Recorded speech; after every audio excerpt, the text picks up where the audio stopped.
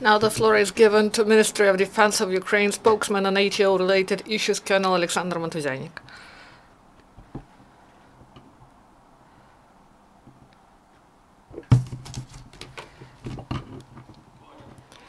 Good afternoon, dear colleagues. Now, information about the events that happened yesterday in the ATO zone.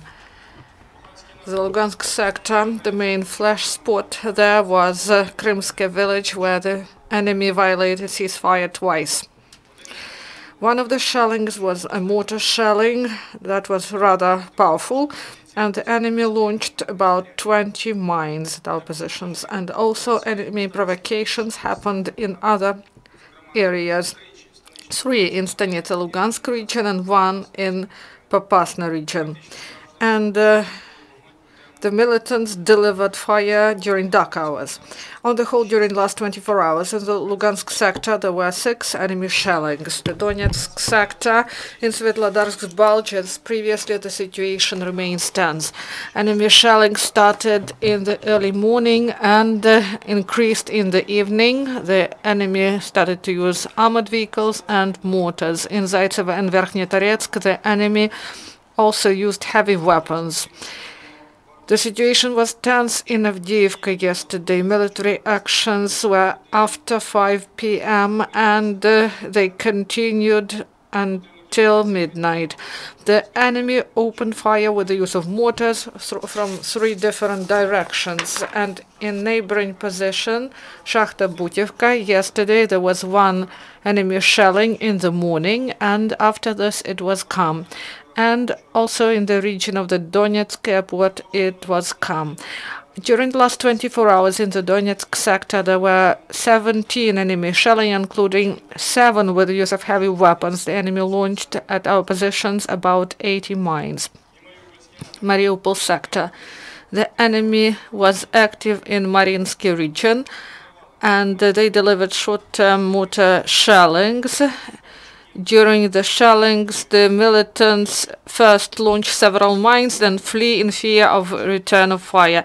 And there was a number of enemy provocations with the use of small arms and armored vehicles. It was in the second part of the day. And in the south of this area, the situation remains the same. The enemy, as previously, opens fire nearly at each of our position. At this, they use a wide variety of weapons, starting sniper rifles to mortars. And yesterday, the most tense situation was in Pavlovpol and Gnutovo. There were 15 shellings, and this is the highest indicator throughout the front line. And during the last 24 hours in the Mariupol sector, there were 32 enemy shellings, including 6 with the use of heavy weapons. The enemy launched 30 mines. During the last 24 hours, in the result of the military actions, no Ukrainian serviceman was killed, but 4 servicemen were wounded. The main losses were sustained in Lugansk, 3 wounded, and 1 more serviceman was wounded in Shakhta Butivka position. Ukrainian military intelligence informs that they were able to identify 1 more fallen militant of Russian origin. This is Rafael Sharifulin from so-called 4th Brigade of Russian Occupation Forces in the Lugansk sector. Yesterday, Russian border guards detained at the border between Russia and the occupied territories of Ukraine the freight with the coffin of this occupant, and they did it in order to hide blood trace made by Russia in Donbass.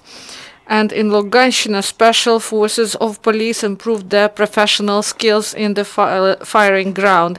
They were trained in pairs and groups. They rehearsed to repel of the attack on the column and fire. They were trained in firing with the use of different types of weapons. Both experienced servicemen and young recruits took part in training. Training in National Guard continue. In the Nechina, military instructors provided training in tactical medicine for the servicemen of the National Guard. They were trained in provision of first medical aid on site, and evacuation of the wounded from the battlefield. Thank you for your attention.